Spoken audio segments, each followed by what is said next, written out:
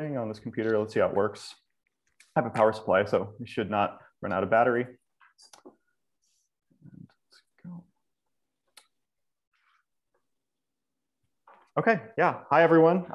Thanks for making it. This is my dissertation defense. The title of it is When Does a Bit Matter? Techniques for Verifying the Correctness of Assembly Languages and Floating Point Programs. And I'll kind of go through each of the three clauses of that as we go. So kind of the structure of this is I'll give a brief introduction to my motivation. I'll talk about some binary analysis work that I did at Sandia. And then the rest of the talk will be floating point, talking about floating point. And I'll give a little bit of introduction kind of along the way. It's not going to be all the concepts at once. So that should break things up a bit. So to frame my thesis a little bit, I've noticed as I was working that I enjoyed working either with no abstraction or lots of abstraction. And what I mean by that is a language, when you have something like an assembly language, you have complete control over what you want to do. So you can write really optimized code. But the problem with that is it can be very hard to understand what's going on with code. At the same time, on the other side, I really enjoy working in domain-specific languages. Like, I don't know if MATLAB would be considered one. I would consider it domain-specific because you get a lot of expressivity. You can write very, very expressive programs with a few lines of code. I don't really care about Java. Other people do, but it's not really for me. So I noticed a couple abstractions that were used that helped bridge between the assembly level and the MATLAB level of programming. And they work almost all the time. But when they didn't, they were very hard to detect and fix these errors. Specifically, I'm referring to instruction set architectures, which I'll be calling ISAs, and floating point arithmetic. So we'll start, again, I say these words high level and low level. And what I mean by that is kind of I'll just give an intuitive definition. There's not really a formal definition, but the gist of high level means you're using abstractions or you're not concerned with the underlying details of how a program's implemented. That would be something like how the bytes are arranged or what precise floating point representation you're using to represent a real number. And again, low level would be the opposite. You do care about these things. So kind of framing this question of one of the key challenges of verification of low level programs is that these abstractions that programmers use give insight into the nature of a program. That is, if you describe something in a type system or in a high level language, you're giving the computer some idea of what you want the program to do, right? I don't know if anyone's read some assembly, but it is often inscrutable. So now we're ready to sort of pose the question that I seek to answer in this dissertation. It is, how can we apply high-level reasoning techniques about computer programs to low-level implementations? And this specifically has two parts. The first one is, how can we write specifications of ISAs to enable static analysis? And the second part is about floating a point. We'll get to that next. So I'm going to first talk about binary analysis, and this is my work at Sandia Labs with a few other authors, a couple of whom are here, so thanks for showing up. And it's, the tool is called Quamelion. It's a lifter and intermediate language for binary analysis. So the motivation for Quamelion is that we needed to analyze binaries on old and obscure ISAs. And this is the way the world works, right? The world runs on old and obscure hardware.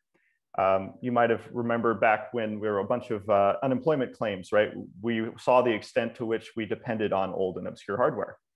The thing about these things, these ISAs, is they're not supported typically by existing tools. At least that's what we found.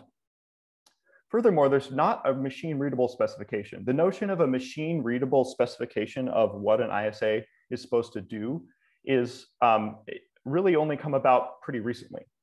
And also, dealing with these old ISAs, it was kind of the battle days of computing, where a lot of things that we take for granted now were not standardized. So a byte was not necessarily 8 bits, and there were not one standard floating point. There were multiple floating point representations. So interoperability was a big concern.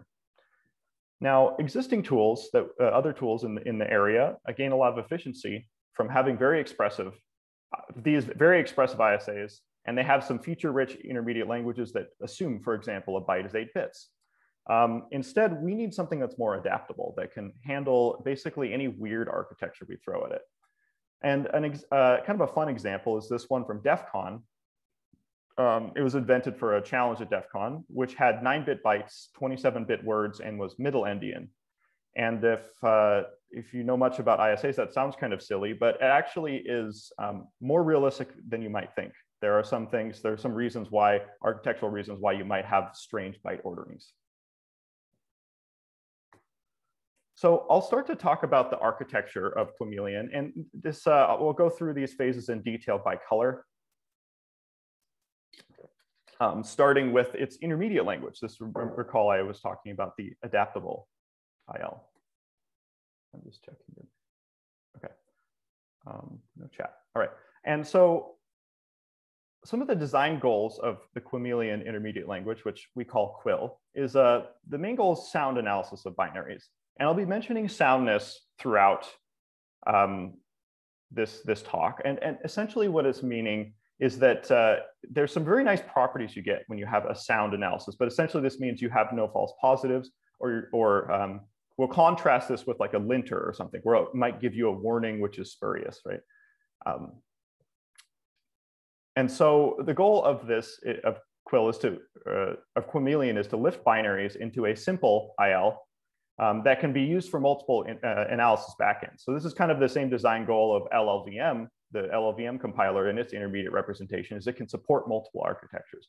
We don't want to be able to support multiple different static analyses. Now, the size of QUIL is about 60 instructions, means it's easy to manipulate, but again, we lose this expressivity, so it's harder to write programs in QUIL. The way we balance this is we use a higher level language, like we use Haskell as a macro assembler kind to QUIL, and I'll show an example of this shortly. So a little bit more about QUIL is it's a static single assignment language like many compiler ILs, and a program consists of a sequence of blocks which are single entry, multiple exit. That's not too crazy. One kind of important innovation that more modern languages use that we are using is that we have a lightweight dependent type that keeps track of the bit vector width. And this helps catch a lot of bugs in the specification and make sure we're writing correct code, that we have the right size bit width.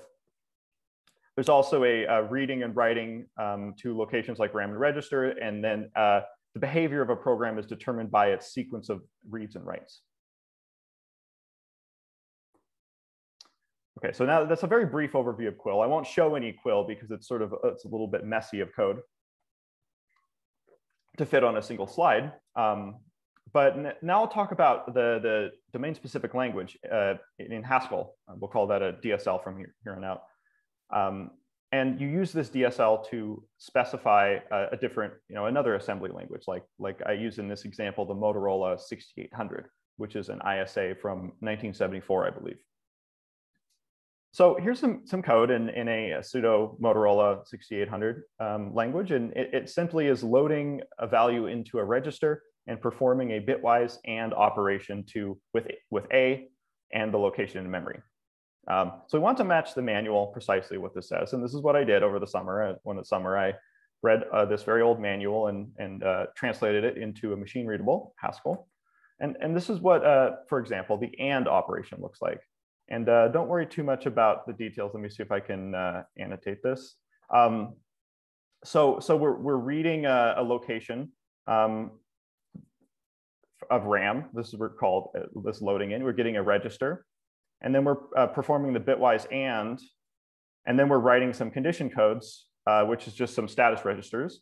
Then we're branching to next. So it's pretty simple. Let's see, clear drawings.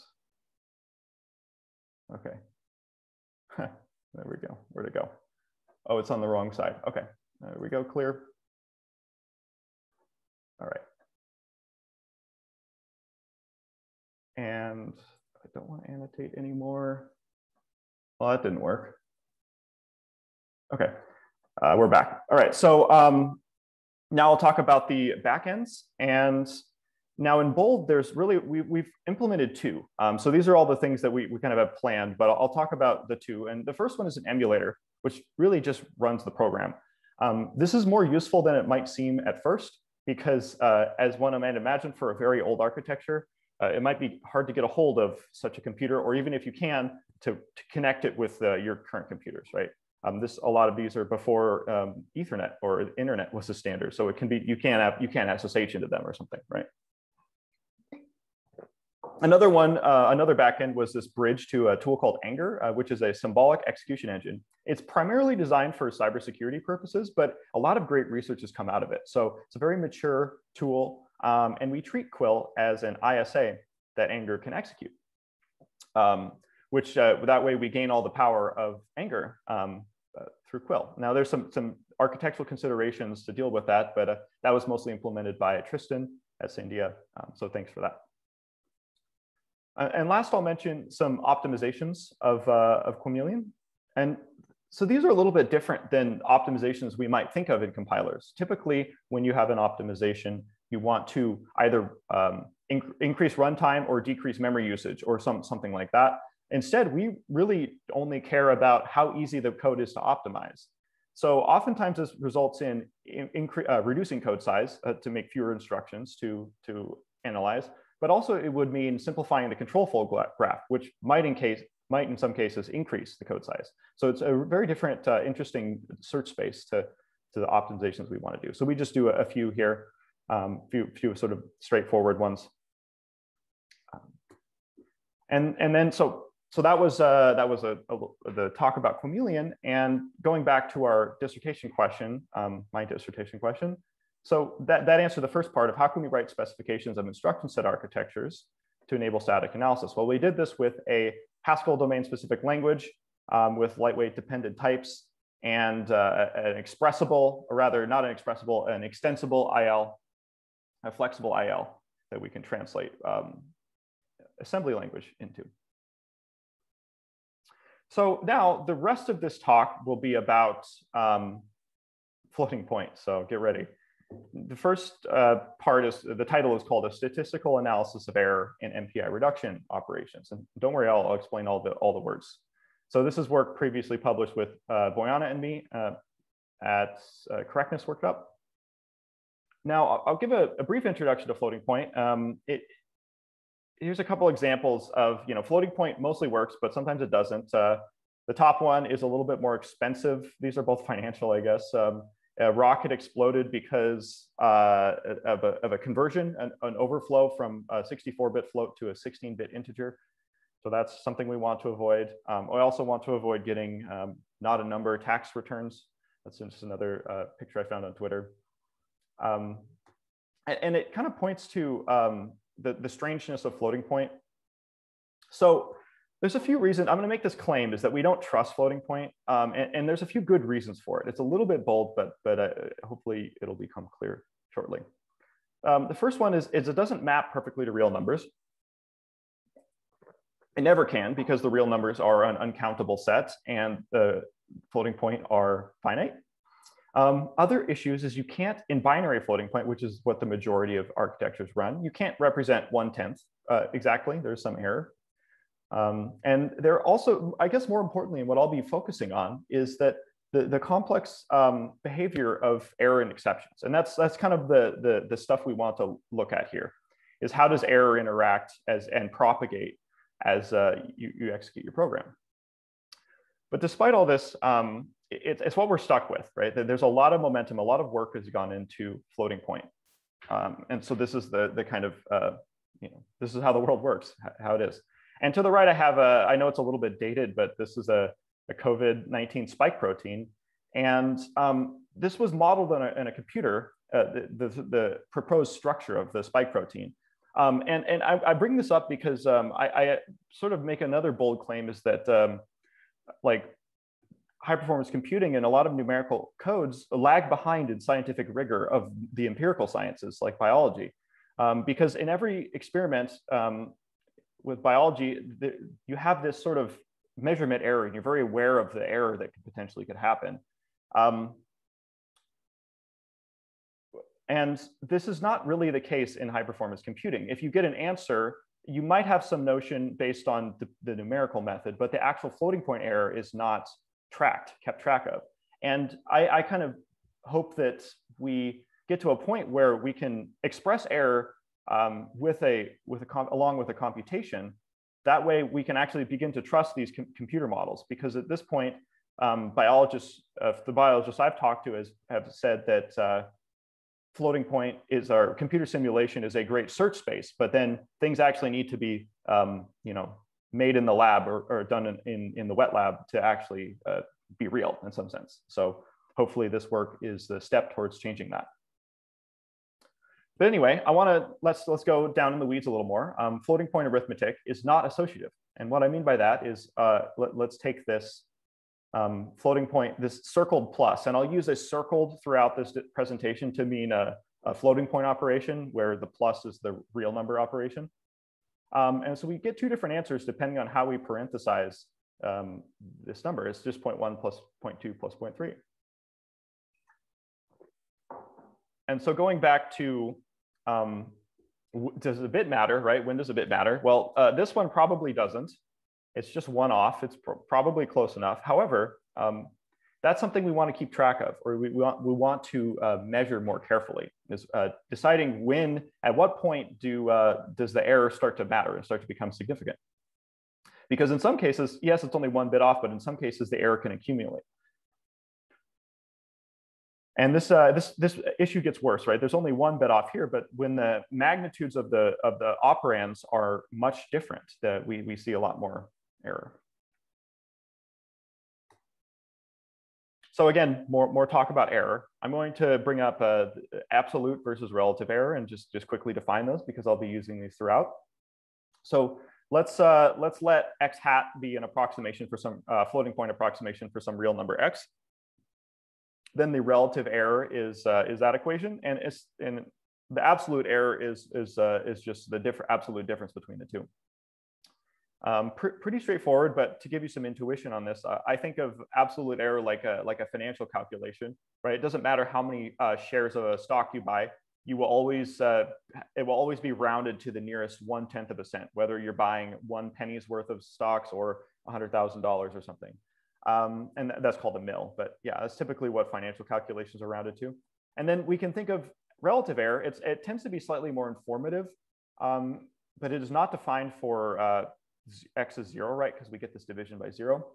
But I think of relative error like I think of the number of significant digits, and you can keep track of that throughout a computation, because as you scale these, you still have the same number of significant digits.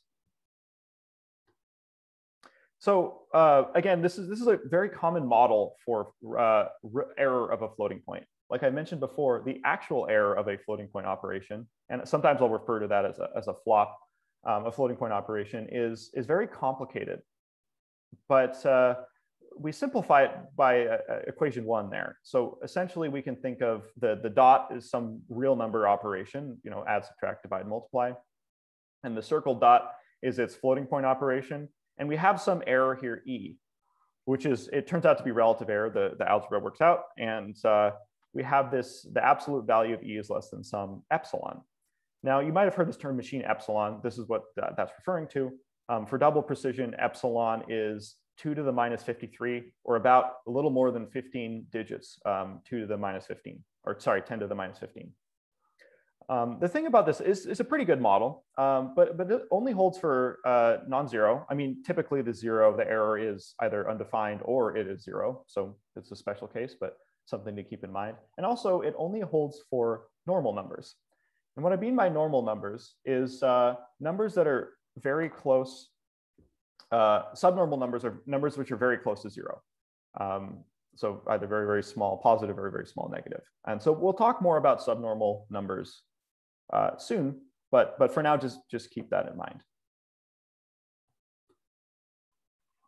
And yet another definition. Again, I kind of broke up the introduction into 2 parts. So this is heavy introduction. I'm going to talk about message passing interface, or MPI. And again, this is another part of the title. So we're working through the title still. And it's an API for communication between computers, specifically parallel computers. It is the de facto standard for high performance computing. Now, it has been described as both too high level and too low level. So that's great for me, as I mentioned, framing my talk. It's high level and it's low level. The reason for this is it has some strange, maybe not strange, but it has some abstractions which are above the level of a programming language you typically write in, like C, C++, Fortran. And it has some abstractions which are lower level. And so here's one which is higher level. And so we're going to be focusing on reduction algorithms.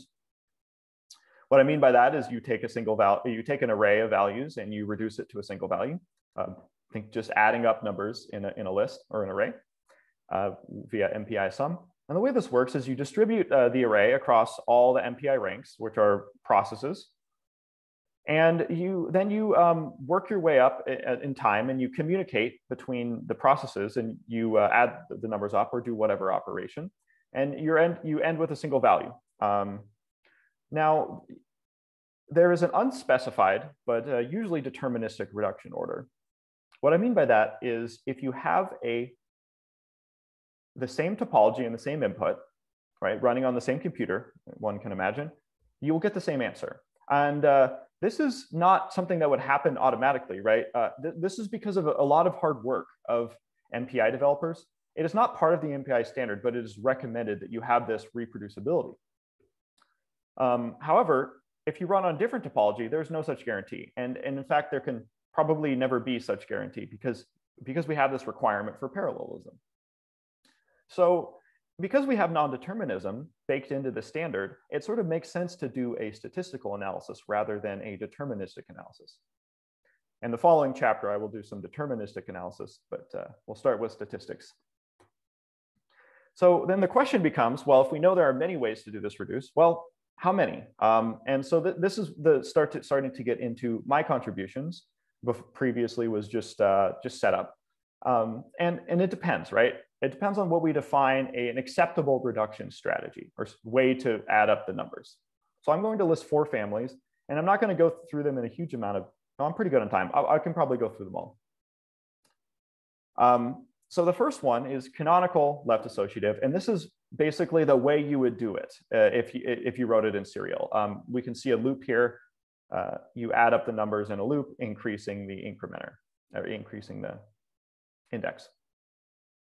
The nice thing about this is it's unambiguous. There's a single way to reduce the numbers this way, but you have no freedom to exploit parallelism because every single instruction depends on the previous one.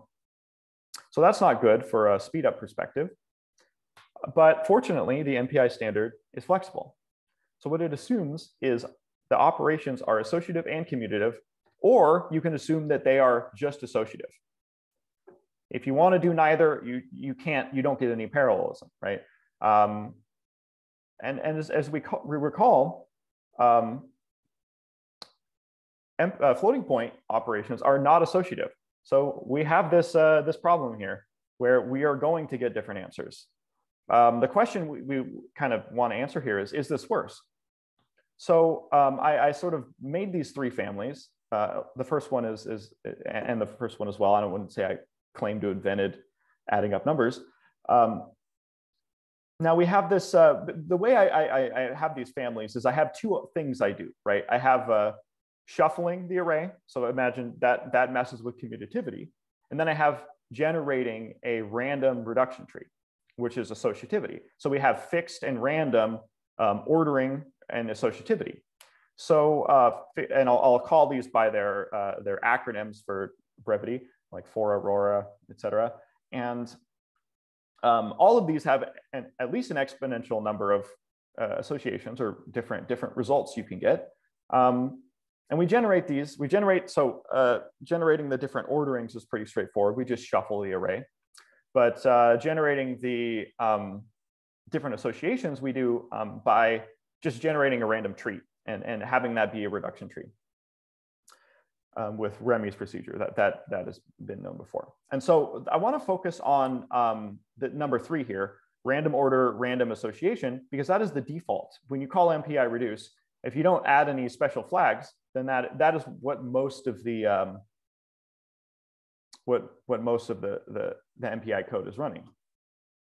So let's take an example summation, and we can see that kind of the subtlety here. Right? If we can imagine these are reduction trees, R1 is equal to R2 because floating point addition is commutative.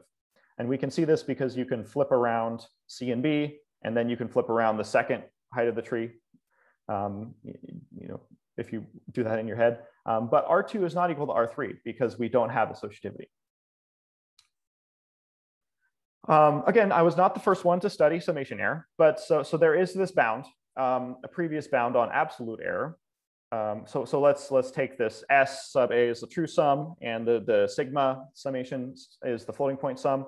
So we have some bound on the error, which depends on, we notice the machine epsilon here, n is the size of the array. And we have the magnitudes of the array.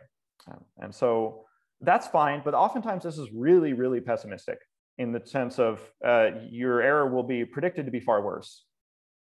So there's kind of a lot going on this slide. So I'll explain it through each time. And what we see, this figure is a histogram. I wanted to show how pessimistic this is, right? And depending on how you reduce the numbers, what kind of results you might get. So we see this bound from 2. Okay, so first off, this is a histogram, right? So the y-axis is the number of experiments that binned there. And I ran this 2 million times on an input of size 50,000. And so we have random order, random associativity versus left associativity. So you're shuffling the array in both cases, and you're doing random association or you're not. And a few things to notice. And I took for the true answer, I just ran the experiment with a 1,000-digit float. So that's close enough, right? It's 1,000 digits versus 15 or 16. A few things we notice here. First one is if you just shuffle the array and add them up, left associative, you have this bias sum. And the reason you're getting this is because you have a uniform distribution of all positive numbers. You see that in the bottom right, uniform 0, 1. So what this means is as you're adding up these numbers in a, you have an accumulator which is getting larger and larger, and you're having this small number added to it. So you're essentially, you can lose some bits. So this might matter, this might not. I will leave that up to the application designer, but I want to make this very clear to people who are doing parallel operations. And so another thing we notice is the bound from 2, we have it's 10 to the negative 4 roughly. So this is 5 orders of magnitude greater than even the canonical left associative. So we have this canonical left associative is that blue line. It's much, much worse. And it's even more, I'm not exactly sure how many orders of magnitude. I think it's 6 or 7 orders of magnitude from the Aurora summation. Another thing to note is even the worst case that I found of the 50,000 cases has a smaller error than canonical. So what this means, the takeaway from this is that MPI summation actually in many cases can be better than running the code in serial.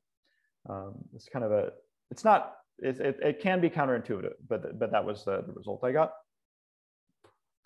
All right, and so great, I have the result for, I have the result for some theoretical thing. I'm adding up random numbers, but the world we work in is not just random numbers. So I wanted to have some real world examples. And the key takeaway here, I don't want to get into it in too much detail, but the key takeaway is that there's not that many different results. We're getting a surprising amount of consistency. So what I did here is I ran a computational fluid dynamics proxy app called Neckbone, and we looked at the residual of the conjugate gradient in one step. So basically, I took the default as baseline, and then I subtracted the difference for all these. The main thing is here is there's only 4 different answers, and they're very close, except for one outlier, which we still need to investigate. But we'll notice this little line here on the top of the graph is the gap between doubles. And we notice that means there's only about 5 or 6 double precision. This is about as close as we can get, right? We're only like 3 bits off. And so that's sort of interesting result is just how well the MPI library designers look at. But this prompts more work to look at for different applications, like how does the error change? Like what is the space? We looked at the state space kind of theoretically, with this previous result, but now we want to look for more work is to look into this in more detail. Oh, and we use a tool called SimGrid, which allows us to emulate, or rather simulate, various different MPI implementations and topologies, because I ran this on 16 different. I did not want to install 16 different MPI implementations. So I'm very happy SimGrid exists to let me do this experiment. All right, so that started to answer the second part of my dissertation question. How can we formalize and quantify the error from floating point arithmetic in high performance numerical programs? But it's not quite done yet, right? I looked at summation, and summation does not a numerical algorithm make. So we would like to look at something a little bit more sophisticated instead of just adding up numbers. This brings me to the next work, next chapter, which is scalable error analysis for floating point program optimization. And I'm going to preface this again. We'll start with a little digression, but we'll see this has its import. More challenges of floating point, right? Suppose we want a floating point division. Now I do this all the time, not all the time, but I do this sometimes. In Excel, you might divide by 0, and you don't want to not a number or something. So I'll have a statement such as this. If it's you want a safe divide, this returns a finite value for all inputs. And maybe sometimes that's well defined. So let's suppose it is. Seems easy. You just check for 0. You can't divide by 0, return 0, otherwise you divide. That's not the case. Floating point is more difficult than that. And this is how you do it truly safe. And I've figured this out. I don't know if such an implementation exists elsewhere. You have to check for not a number. You have to check for infinity, but you also have to check for these small numbers here. And this is, I've cast it to an integer, so don't worry too much about the representation. But just keep in mind that these are the bits that matter. And I figured this out with exhaustive search. So this is all and only the numbers that result in infinite when you try to divide by 0. Otherwise, you do division. So this was not easy. It's not straightforward, rather. So there's a lot of subtlety here. And I want to talk about how existing tools used to handle this static error analysis. And also, I realized I never defined static. When I say static, I mean experimentation without executing the program. It's kind of what this dissertation focuses on, is getting information before you run the program. So there are tools. Some of them are FP-Taylor, Satire, Daisy. I will focus on FP-Taylor. That is the tool I use in this area. And they kind of all work the same. They take as input a domain-specific language where you express some floating point program. You give the range of the input. And that's another very important thing, because the range has a huge impact. We saw with floating point division, if you know the range is greater than 1, you don't have to worry, right? And then you output the maximum possible error. That's what it returns, and it's found with a global optimization, at least in FP-Taylor's case. So this is great because we know this is the worst error can ever be, given the ranges in the floating point program.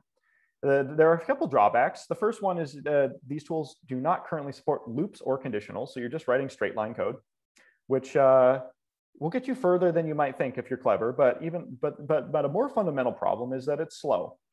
And when I say slow, I mean it takes about an hour and a half to analyze a code which contains 500 floating point flops. And mostly these are sound. So again, I mentioned soundness as a key goal here. You get a lot of theoretical benefits if you do a sound static analysis, which is oftentimes called abstract interpretation. So I want to talk about soundness and why we should care.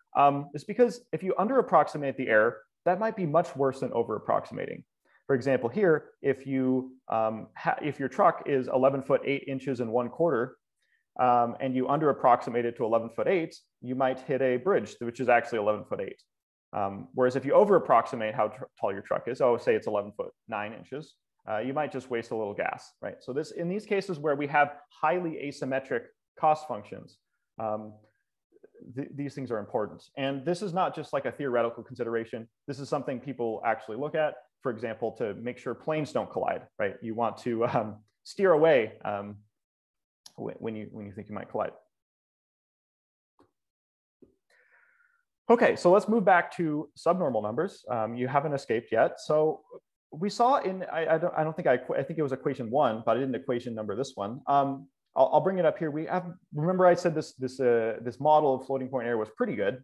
Well, it's not great because if you have subnormal numbers, or rather it's a very good error. Okay, so the previous equation was a very good model for error, but it is not sound in the case that if you have very, very small numbers, you might under approximate error. So the way we fix this is we have a small term there bounded by delta. It's d, and the absolute value of d for double precision is less than 2 to the negative 1074, which is much smaller than the epsilon, which if we recall is 2 to the negative 53. But even so, we are carrying about large number of flops where this error might accumulate. So we want to keep track of these things. And I want to give a little bit more motivation of this. So we said, great, adding up numbers is not interesting. So let's talk about another slightly more complicated operation. So we want to normalize this vector. The way we do this is we take the length of the vector and we divide every element in the vector by its length. The way this is done in practice is we do 1 divided by the square root of x dot x, right? And so what we see here is we see the summation in the dot product, and we see a division in a square root. So that's just sort of the motivation. And this is kind of this is one of the improvements I made. There was an existing bound which existed it was done by Nicholas Hyam, and it is unsound, but it is simpler. So don't worry too much about the details. The main thing to keep in mind is we see this n times delta term, and that is how you make it sound. Of course, just as a little aside, we can make this sound by saying the error is always infinity, right? But that's not a useful bound. So what we want to do is we want to have a sound bound that is as tight as possible around this error. So this one is pretty good, I think. But yeah, okay, so we see this n times delta term. Now that we have that bound, I want to talk about kind of some of the key insight of this chapter. And the key insight is that we can combine this global search for the hard parts and compute this bounds for the majority of flops. Let me explain that a little bit further, right? So we have this equation here. It doesn't matter, right? We see the n here, and we have the lengths of the x and the y. This is very scalable in the sense of I can just plug this into a computer, and it will spit out an answer in constant time. If we have some reasonable bound on the x and the y, which again, we are assumed to have for these static analysis bound tools. So this is scalable. It doesn't take very long. So one of the results I'm really happy with here is that FP Taylor takes about 55,000 seconds to analyze 500 flops. But then if we use FP Taylor for the hard parts, which I'm defining as the division and square root, and this bound I developed, I refined for the easy parts, which is the dot product, we get it takes 10 seconds to do a billion flops, to analyze a billion flops. So that's a speed up of 10 to the 11 orders of magnitude. So I'm pretty happy with that. But the next step in kind of the future work is to compare this with empirical error. Like, what does this actually look like, right? We have this theoretical bound, but how does this look empirically? But one other thing I want to mention is this reciprocal square root, right? We saw this in the vector normalization. And so if we're doing reciprocal square root on a vector of size 1 billion, we want to get the accurate result, because it doesn't matter if it takes 10 computer cycles or 50 or even 200, because the dominating cost is this dot product of 1 billion elements. But there are many cases where you are normalizing small vectors all over the place. One example would be in computer graphics. There's also some data like clustering algorithms that might use us on a smaller subset of results.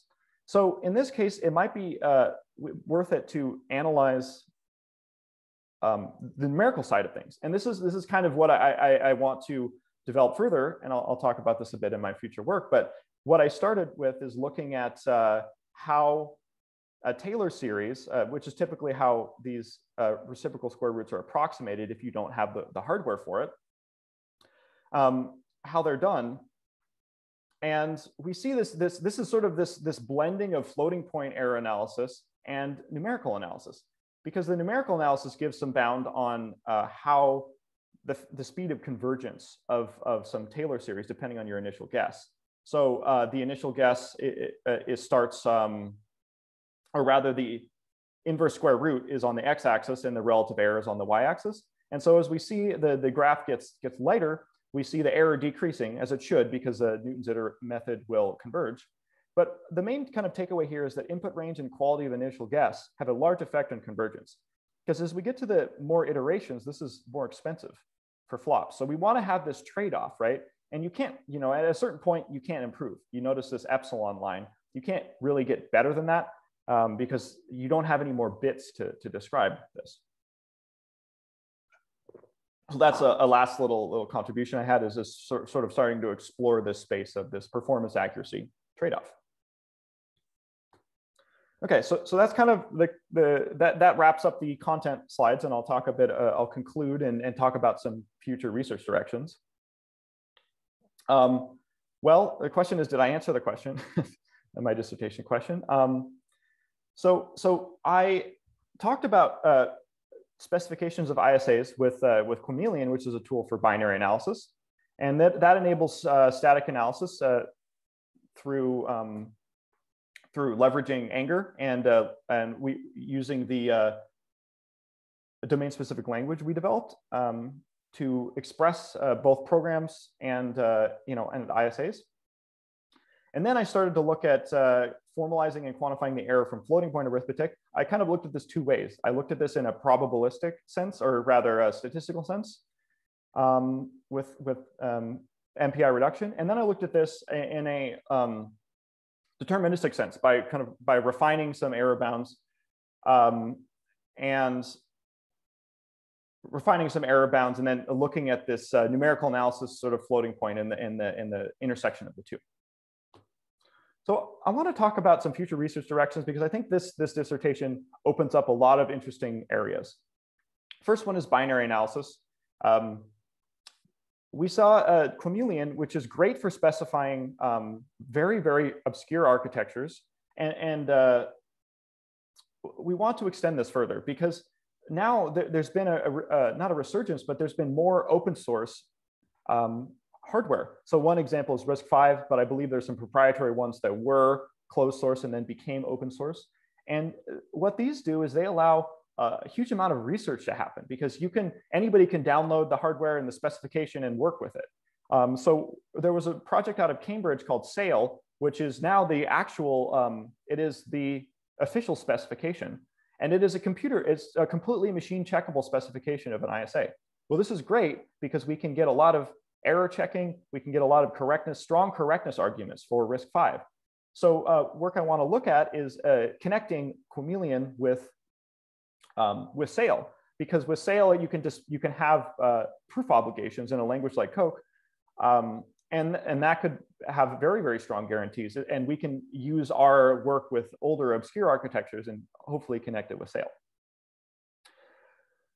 The next project I want to talk about is the emerging field of formal numerical methods. And I would say I coined this term. I Googled it. There's no such field, but I hope it becomes an area. So if you see it some years later, it started with me. And the key insight is, well, one of the things I want to look at, I would say the key insight for formal numerical methods is blending numerical analysis with floating point error analysis. And this has been done before, but never called this. But what I want to look at is a blend of probabilistic and deterministic error analysis, because there are some cases where probabilistic error analysis is good. As we saw before with MPI, you can scale to a large number of operations, and it tends to be more realistic, right? We saw this work that showed it was 5 or 6 orders of magnitude tighter bound compared to like an analytical or theoretical bound. The problem with this is the probabilistic analysis is not sound. So we want to look at, we need to use deterministic error analysis in some cases, but I think there can be a blend of this, right? We have non-determinism inherent in MPI. So I want to look at how these two interact. And another thing, and I'm a little short on time, so I won't get to go into my example, but Pre-computation, and what I mean by this is also called partial evaluation. Back in the, I don't know, the 80s, it was worth it because computers and cycles and memory were so expensive. It was worth it to spend a huge amount of human time to pre-compute something. Let's take, for example, a lookup table. You compute the values and then you use them later. But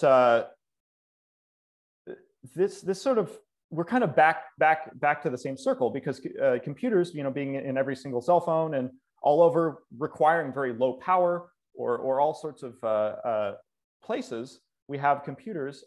It's now worth it because of the ubiquity to spend a lot of time again to do pre-computation or do partial evaluation. And this is, one really interesting area I want to look into is there was this paper this year at Popple with a project called RLibM, and they use this in more intelligent search space to find a both faster and more accurate math library. So a lot of this, there's this kind of belief that these things have been so heavily optimized that there's no improvement that can be made. But this is not true. And I just want to, I'll conclude, but I just want to show this this slide here just because this is a very interesting function to me. It's actually on my wall right over there. But this sort of thing, this is like sort of a hack. We can improve on this, right? By doing some intelligent search space. Okay, so I kind of concluded already, but the key takeaways are verification of low-level programs are challenging because you throw away this information that you reason about the program. My techniques rely on detailed mathematical models and speed of modern computers to help people write correct fast code. So that will conclude the dissertation or my defense, and you could find my research at that website for the foreseeable future. So thank you very much, everyone. Thank you, Sam.